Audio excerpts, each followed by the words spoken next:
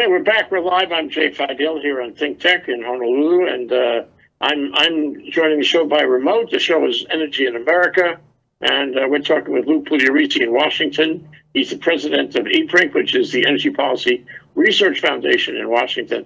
Thank you so much again for joining us, Lou. It's always nice to talk to you. It's great to be here, Jay. You know, we talked a number of times about the effect of coronavirus on the economy and thus on the oil and gas markets, Right. and it is getting worse. Today is a kind of a benchmark day. Today we found that it's airborne, not only airborne, but you don't have to have any symptoms. This may explain why it's so fantastically contagious. You can go through the whole process of the disease, not even know it, and infect a whole number of people while that happens. Furthermore, I just read a minute ago, here's a new one for you.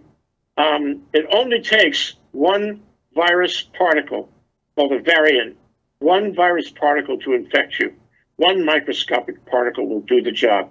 And this begins, the power of this virus, we're just learning about it, and so it's likely to infect the whole world. So the U.S. has its problems today, but before you know it, they'll be everywhere in all the continents. And if we don't watch out, they'll come back on us even after we've flattened the curve. So my great concern is this is going to be a long-term thing. Now, you can disagree with me, but you won't have much luck in persuading me about that, Luke. No, I think it's a big problem. It's a formidable problem. I do think I thought very interesting. If you get a chance to watch the interview of the chief Korean doctor who managed very successfully the South Korean program to virtually eliminate new cases in South Korea. And during the interview, he said they had, look at the whole distribution of deaths. They had one death of a 40-year-old and one death of a 30-year-old, and no deaths below 30. So I do think this issue of comorbidity is a big deal. I think we have a huge measurement problem, not just discovering who has it, who doesn't, but also understanding what people are actually dying of. Is someone dying with coronavirus? Is someone dying because of coronavirus? And there is no consistency in how this data is recorded worldwide. So I think we have that problem.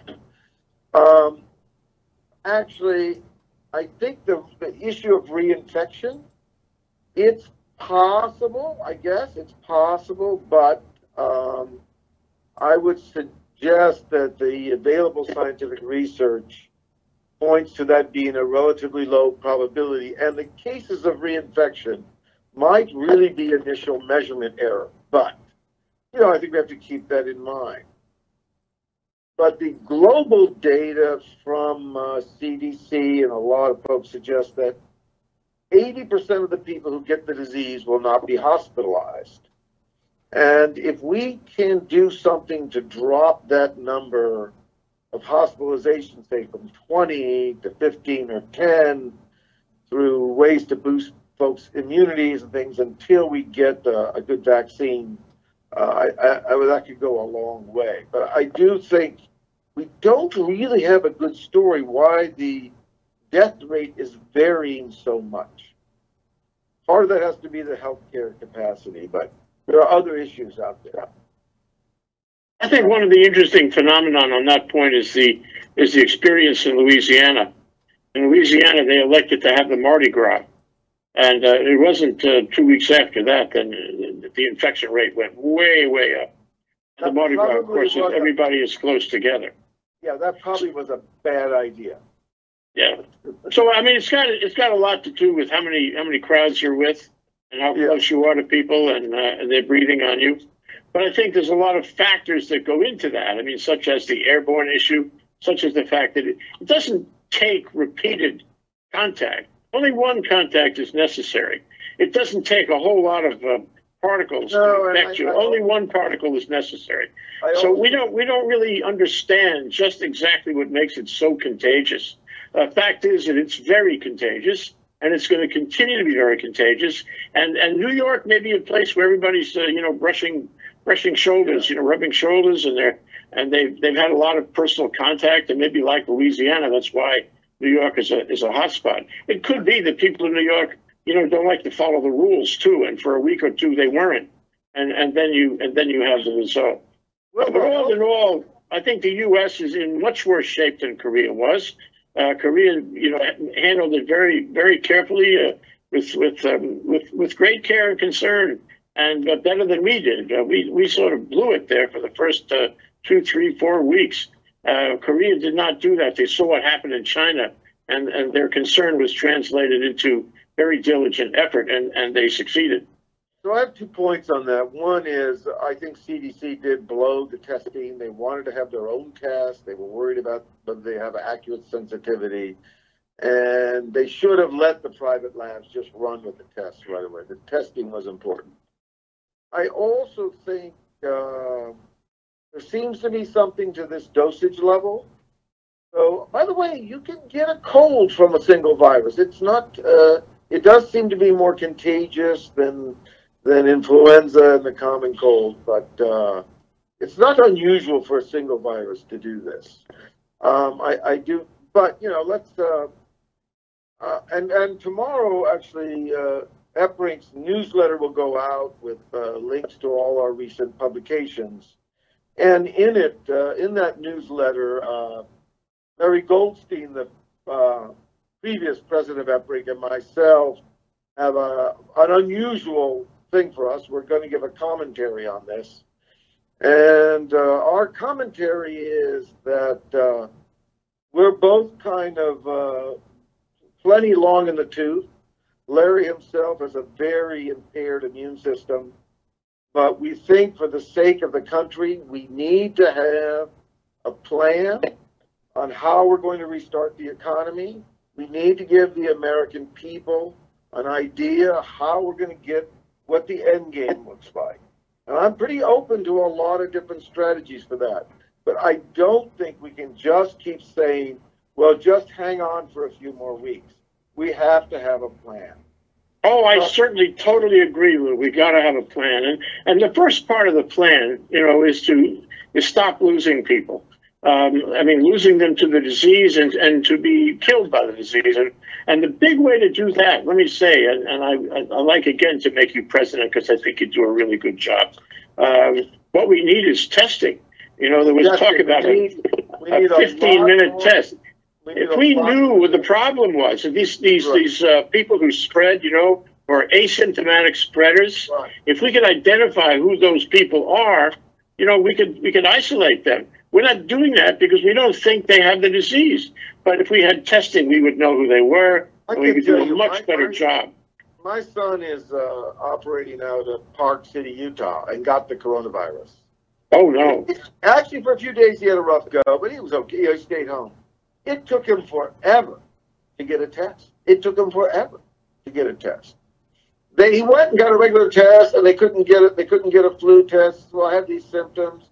And eventually, he got tested, and then he was contacted by a public health official. He's perfectly fine now because he's like 26-year-old, right? It didn't really take him down that. He had a rough go. He had a fever. He was pretty sick, but he's fine now. So, good. What I'd like to talk about a little bit today, and is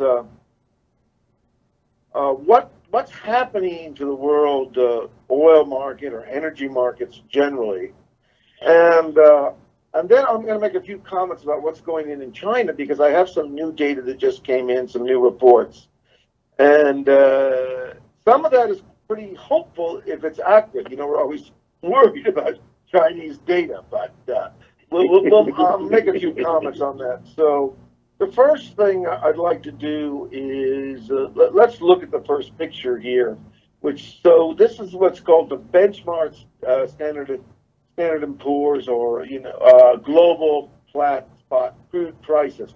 Now these are prices what we call for market crude, right? WTI is West Texas Intermediate. Dated Brent is really a crude oil that's traded on the London market or the European markets, but they trade worldwide. But these are the prices for the so-called benchmark crudes. But today, Western Canadian Select, because it's a long way from these tradable markets, was at $7 a barrel. Mixes of Mexican crude are at $10 a barrel. This is a colossal drop in the value of crude oil.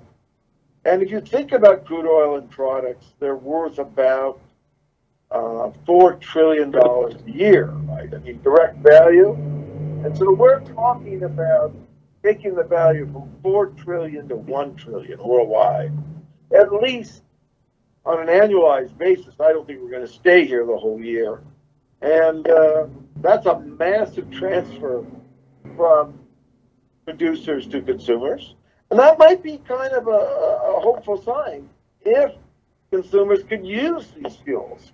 But as you know, they're having a hard time using these fuels because of the lockdown.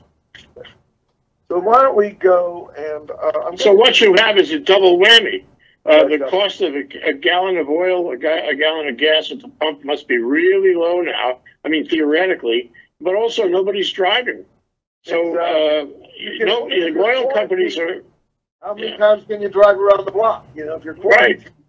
Right. So you have a lot of what we call inelasticity. Now, if you look at the next picture here, this is from my old colleague and friend who has been on the phone with industry, seeing industry and country analyses, talking to traders and terminal operators. And he's looking at what is the estimate decline in world demand for petroleum products month by month by the end of April. Right? So if you look at the EIA data for January, February, March, it doesn't look that bad. But as Larry shows in this data, world demand, you figure about world consumption, it's around 95 to 100 million barrels a day, right? Mm-hmm. According to Larry's data, which I think is spot on, world demand for petroleum, all products, jet fuel, gasoline, distillate, and ethane, a lot of petrochemical markets, is going to drop by over 25% in April, by the end of April. We have no precedent for this. I don't care, you can look at the history of the modern oil market, going back to the Arab oil embargo. There is nothing that looks like this. And so this is going to, we're already at some, I think Whiting Petroleum declared bankruptcy today. A lot of the independent producers are going to be in big, big trouble in the next few months.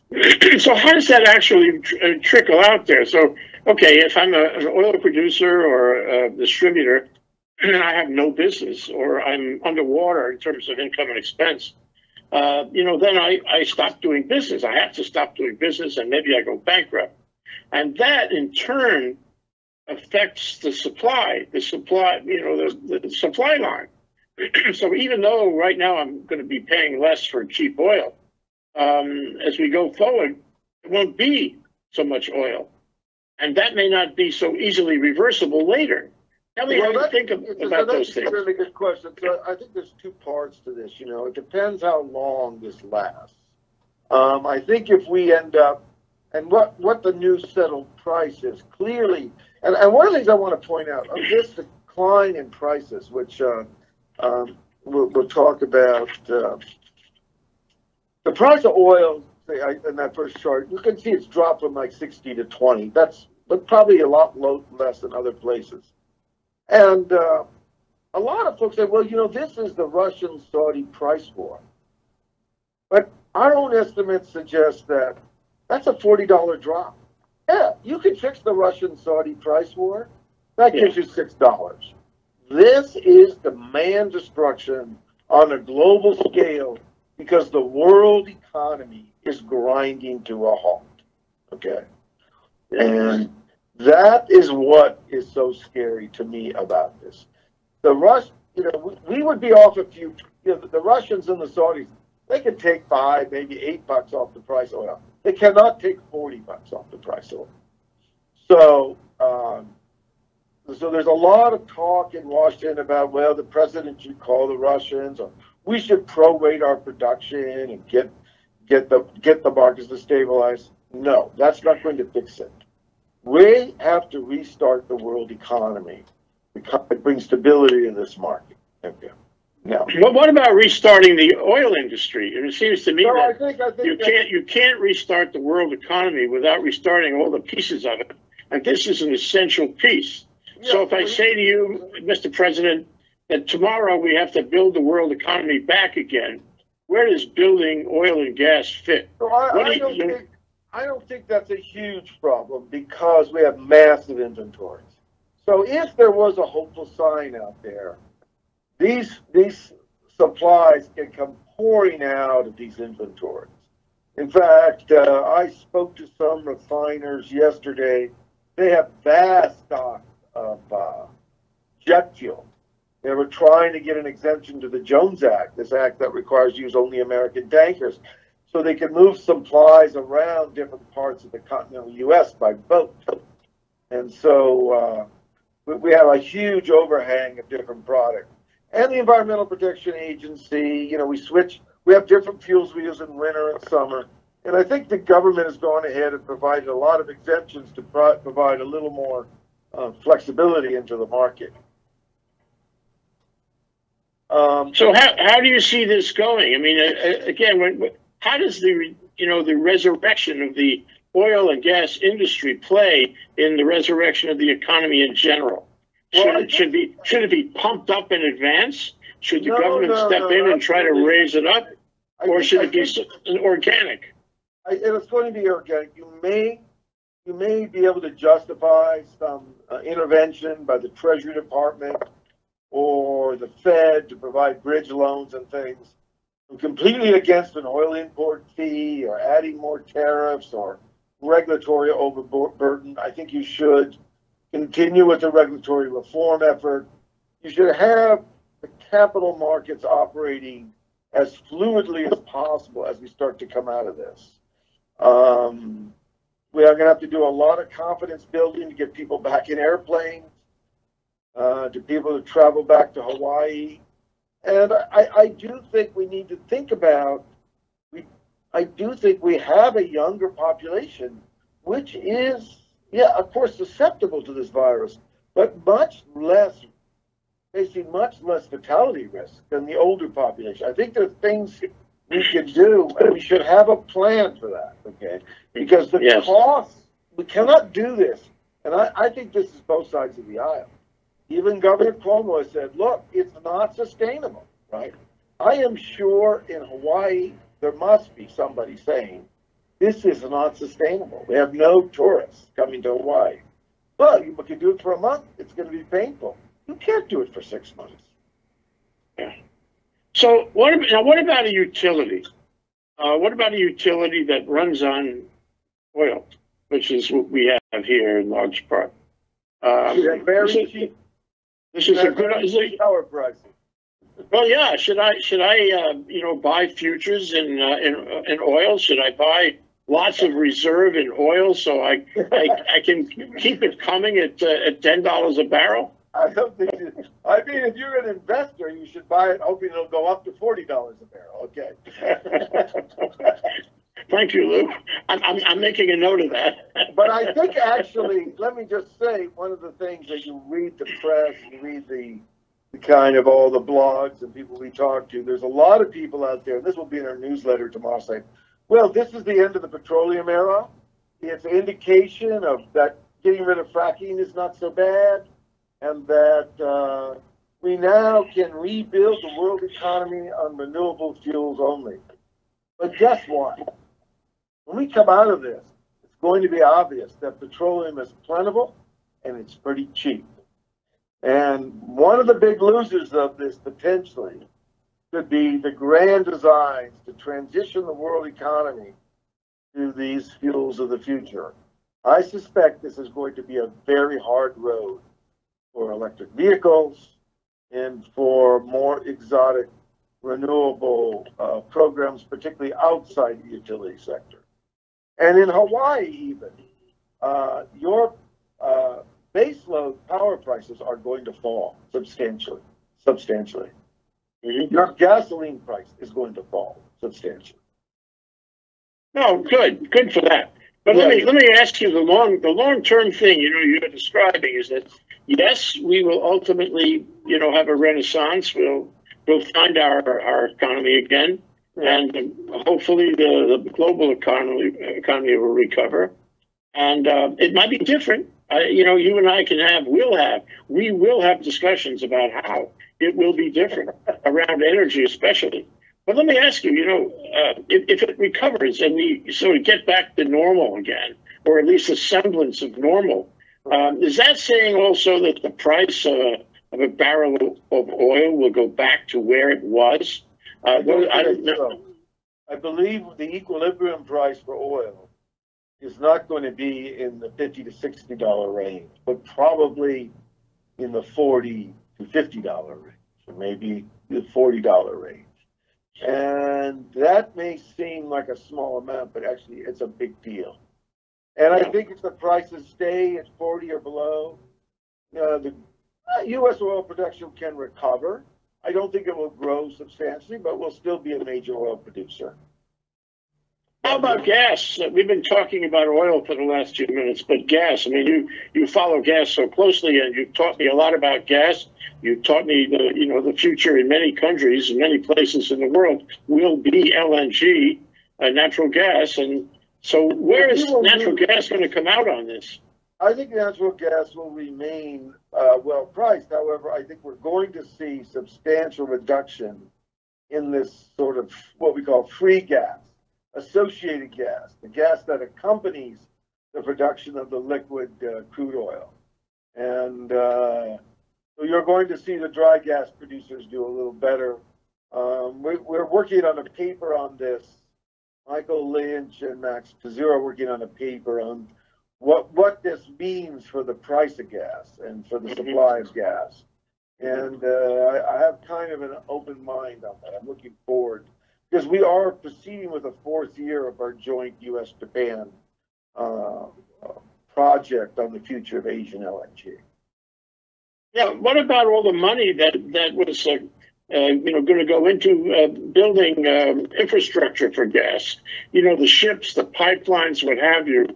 Billions going to go in, and I'm really wondering. And you must be close to this. Is that going to continue, or is that stopped? No, it will continue. LNG is a long time play. It may slow down a bit in certain areas. I think the interesting question is right now, major growth is China. And interesting enough, if you are to believe the data out of China, and we've got a lot of data came in today, it seems to be the first world economy entering the post-COVID-19 era. And the numbers look pretty good for what they're worth, because you're always worried about Chinese data, whether it's how real it is. But the producers, manufacturers index, a lot of the numbers on energy demand seem to be picking up in China very quickly now. And I think the Chinese are likely to use this as an opportunity to increase their storage of natural gas and strategic stocks of petroleum. So that's kind of a good news, bad news for the world oil market. One factor that has popped up, and it popped up most recently yesterday, was in connection with the workers who are working on essential service type industries. Some workers in this country are not working because they're not essential services, and they've either lost their jobs or been sent home, or they prefer to go home. But other workers in essential industries, like healthcare is one, but so is Amazon. Amazon, I would treat as an essential industry because that's who we get all our stuff from these days. That's the reality of it. And now they're having issues about the safety of their assembly line staff. I guess it's close proximity, a lot of people involved. And they're afraid that people will catch the virus and they don't have enough protection in masks and other protection equipment. So I'm really asking a long-winded question about oil and gas. So oil and gas also has a lot of labor attached to it. A lot of people are involved in organizing it and drilling and processing and shipping and what have you. Certainly a lot of it is automated, but there's still a lot of people involved. Has that affected the oil and gas industry yet? Do you think it will affect them in the future? I don't think so. I think actually we will eventually get a vaccine. We will eventually develop a herd immunity to this. I'm actually very optimistic. I don't really believe in apocalyptic forecasts. They've never been right, and I don't think they're going to be right this time. This is not to suggest this isn't a hard road for a lot of people. I think that, all these talking heads on, I thought, my suggestion, by the way, for all the network cable shows, that they should fire a third of the staff, and then we'll have a meaningful discussion about when we restart the economy. Because if we have people talking about all the, giving their opinions where they all have a paycheck, I don't think that's a meaningful discussion. I think the executive should fire at least a third of the staff and then ask them to talk about what we do next. Well, I know if they put you and me in a room, we wouldn't need anyone else. We would figure it out. But the question is how we would implement this plan. To go back to your first comment, it's all about a plan. It's all about a rational plan and good messaging. We have to accept some risks. But frankly, the risks among the younger population are not that high. Okay, the fatality risk is very low for them. It's but they're fully capable of getting it, and they're fully capable of getting very sick and going down the same road as the seniors go. And many of the fatalities have been in under 40. I understand that, but that's kind of anecdotal. The global data suggests that 80% of the individuals who get the coronavirus do not require hospitalization. 80%, and 20% are completely asymptomatic. They don't even know they have it. Well, that's all true, and that was I don't know if that was true in the Spanish flu, but you're not talking about the 20% or the 10%. That's a lot of people that would die. I mean, we had all this discussion yesterday with the president in the Rose Garden about, okay, well, it's not zero. It's maybe 100,000 to 240,000. Other estimates are much higher. And of course, the president has, in the past many times underestimated the risk of this disease. So the answer is somewhere in the middle. That's a lot of people. What's a life worth in terms of you've often talked about squeezing. Wasn't squeezing the lemon? Is the squeeze worth the juice? I think. Exactly. Well, the squeeze is hundreds of thousands of lives. We would prefer to stay alive. I don't want to trivialize this, but we have millions of people who die of diseases every year around the world. Measles. They will also continue to die. Yes. On top of that. So I think the strategy for this is, we need a strategy that addresses the contagion risk, that addresses the morbidity risk and the mortality risk, right? We need such a strategy, but our ability to fight these things, whatever it is, whatever it comes up, requires a prosperous and financially sound economy. Because we're going to need resources to do this. And if anyone thinks we can all sit around for a year waiting till we get better, till we go back to work, I think you're smoking some funny stuff. Because the cost of completely debilitating the U.S. economy is unacceptable. It's just. I'll tell you what I would do, and of course you can try to persuade me otherwise. But I would put tons of money into medical research.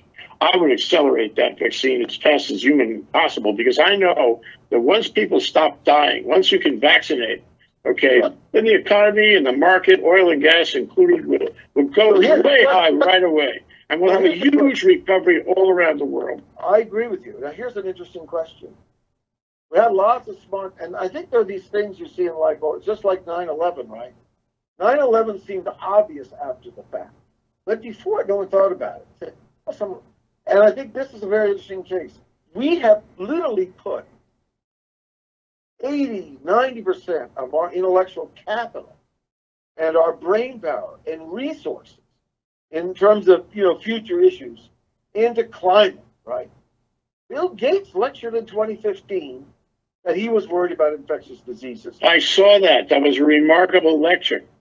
In 2015, California had 2 mobile hospitals, massive supplies of personal protection equipment and medicine. They dismantled it all because of a budget crisis. Governor Cuomo in 2016 decided not to buy $500 million worth of ventilators. Instead, he put it into the Buffalo Billions project, a solar facility which failed. So one of the things I think there needs to be a rethink of is, okay, what are the real risks facing us as a society? And are we spending the money properly? Why are we so bad at figuring out what the real versus the imagined risks are? And I think part of this is we have such inability to understand that for longer term risks, we're resourceful. We can figure this out. We should have been working on infectious diseases. We should have had a plan years ago. This is such an obvious outcome, but it's only obvious after the fact. Yeah. Well, it's true, and we as a democracy sometimes we're not so smart. What I'm saying, it's not so great to be great again. Because what we have now is a lack of priorities, just as you say, in a complex society. I mean, we live in a complex society, more complex by way of technology and the demands of so many people. You really have to have careful priorities. And furthermore, if you make a mistake on priorities, it's very costly, and we're experiencing that now. It's interesting to figure out what did the state of Hawaii do? How do they allocate their government money? How much do they put into these exotic batteries and the wave technology, all this stuff? And what do they do? How much did they put into preparing for an epidemic? Did someone think about whether this was possible? Probably not. Yes, and I think all of those things have to be examined closely, because when we come out the other side of this, just as you say, there'll have to be very close attention to the priorities going forward. I absolutely think we need the equivalent of a 9/11 commission on this, a bipartisan commission, to really dig into this and understand all the mistakes, including, most important, including the failure to prepare and understand that this was a real threat. So I have one more question, Lou. It's like we've had something over 60 shows, and of those 60, I mean, about coronavirus, and of those 60, a lot of them started off as a show about something else, and then invariably people's attention went to what they really cared about. So here we start off, you and me, about oil and gas, updating the markets, looking at the prices, but invariably we go to coronavirus. So the question I put to you, we're going to be back in 2 weeks. Anything could happen in 2 weeks. Nobody knows what will happen. What do you think we'll be talking about then? We're going to be talking about the plan, because in 2 weeks we're going to have a plan. It may be ill thought out, but we're going to have a plan to exit this lockdown. I think there's no way, I don't care who's president, there's no way the American people will hang around their houses much longer than that without a plan. Yes, you're absolutely right. They need to see the end game. They need to see the end game. Yes. It can be speculative, but they need to see the end game. Yep, that's going to be the huge level, and the pressure is going to mount. That's Lou Pugliaresi. We really have to get together in a room, Lou. Unfortunately, that probably wouldn't be permitted by the distancing rules, but we can always talk on Zoom or on the phone. Lou Pugliaresi, the president of outbreak. Thank you, Jay. Thank you. Aloha. Talk soon. Aloha.